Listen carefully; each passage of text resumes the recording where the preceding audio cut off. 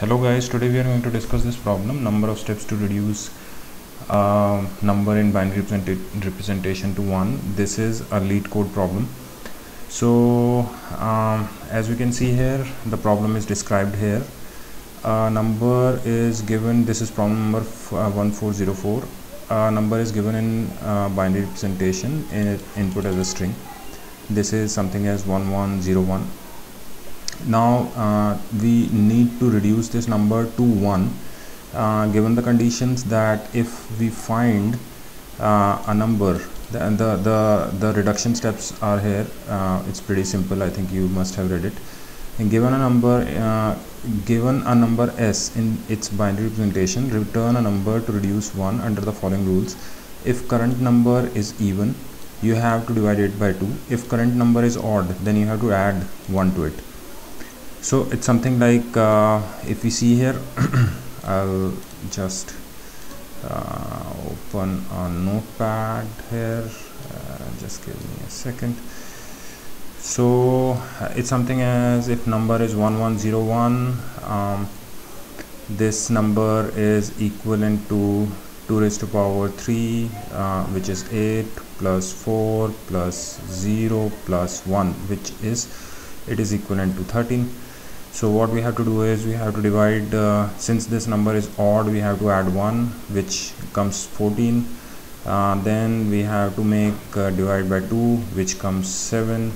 Then 7 is odd, we have to add 1, it comes 8. Then we have to divide 8 by 2, it comes 4. Then we have to divide 4 by 2, it comes 2. Then we have to divide 2 by 2 and it comes 1. So here number of steps are 6. 1 2 3 4 5 6. And if the number after the number is 1, then we have to return the number immediately. So there are two methods to it actually. First method is first convert this binary number into a decimal number, something as 14. But again, as we can see, the input constraints, it can have length of 500, so we have to take a number in a decimal form which can be big enough. I think somewhere if we have 2 raised to power 500, we don't have that number. In C we can take a number from up to 2 raised to power 128, even 2 raised to power 64 bits are there. So an alternate way is, let's take it as a string and then try to do the calculations on it. So this is the code. So here our goal is to reduce the number to 1, and we have to perform operations on last bit. Why last bit? Because let's suppose the last bit is 0. Let's look at this example. So if last bit is 0, it means that number is even.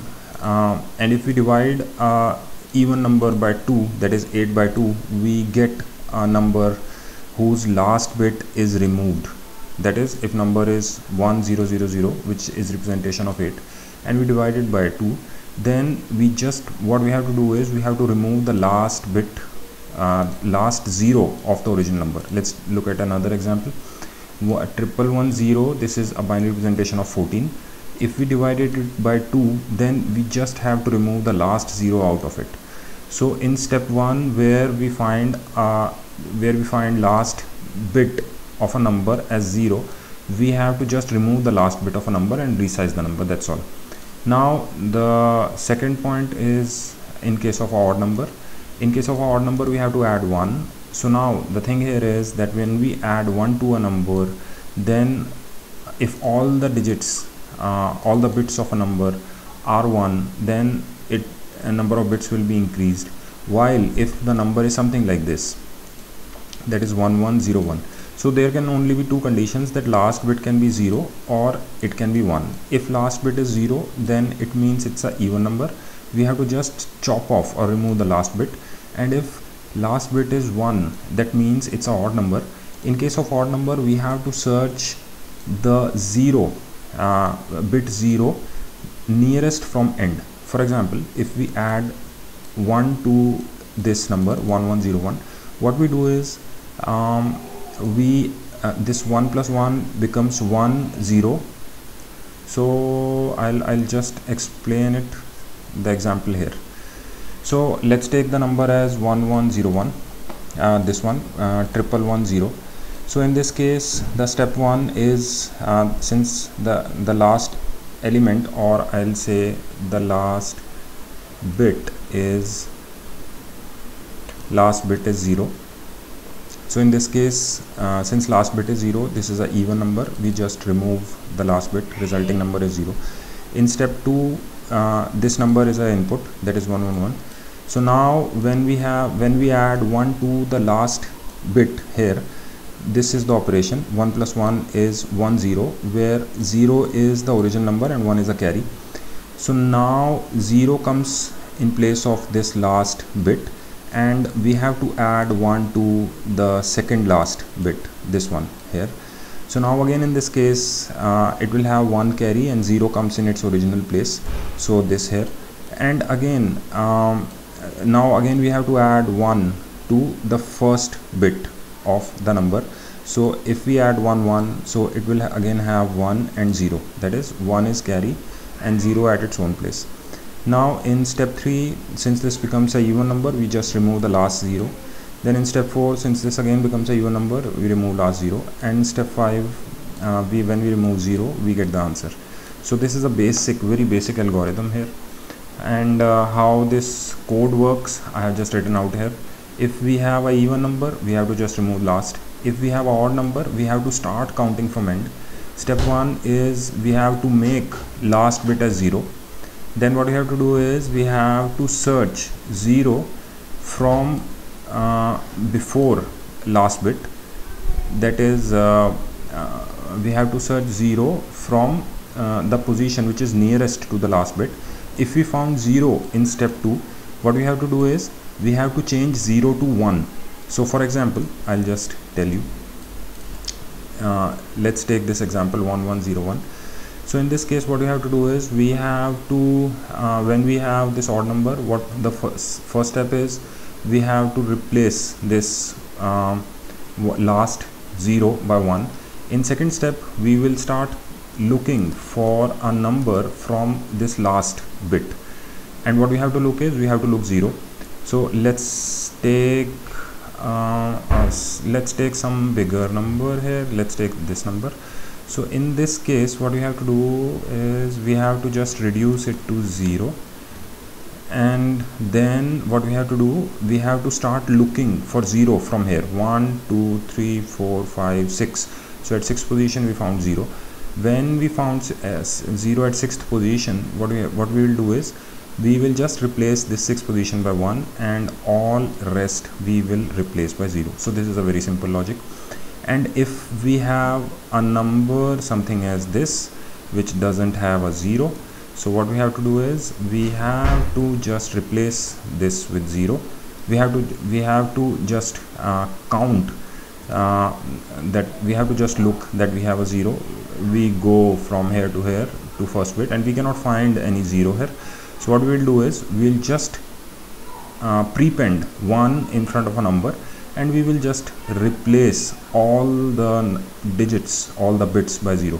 So remember, because we are replacing this with 1 and all the digits will be replaced by 0, so in this case the number of bits in this number will be increased. So this is the logic here.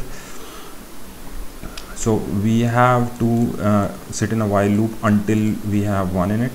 So this is the even case, that if size of the input string -1, that is if size is 3 and the last bit is 0, then what we have to do is we have to just erase the last bit and we have to increase the number of steps. While if last bit is 1, that is so there are only two cases, number can be even or odd. So if it is not even, it is odd. So in that case, what we have to do is we have to just make the last bit as 0, and then we have to start counting. So here in this loop, what I'm doing is I'm just looking for 0 from the last. So I have just started from the last. I'm going till the first, that is I greater than 0. And if I found a number a bit 0, then I'll break. So now if I find, let's suppose I found a number, our case was let's suppose I found it here, something here, right?